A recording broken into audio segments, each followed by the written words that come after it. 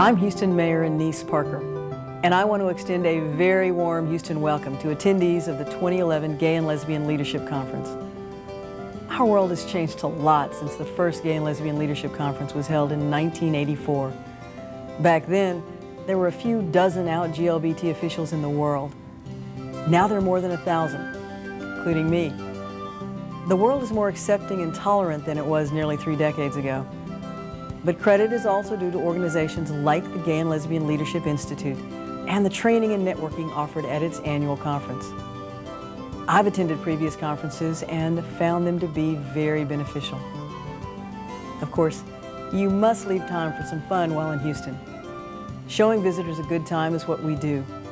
That's why Budget Travel has named Houston as one of its top travel destinations for 2011. You could spend 365 days in our city and still not experience everything this town has to offer. From world-class museums and theaters to family-friendly destinations, and of course restaurants to suit every taste. You'll find what you're looking for here in Houston. Houston is a city that reinvents itself, constantly moving into the future.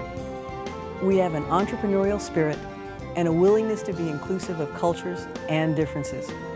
Our diversity is our strength. Come experience all that Houston has to offer. Our home is your home.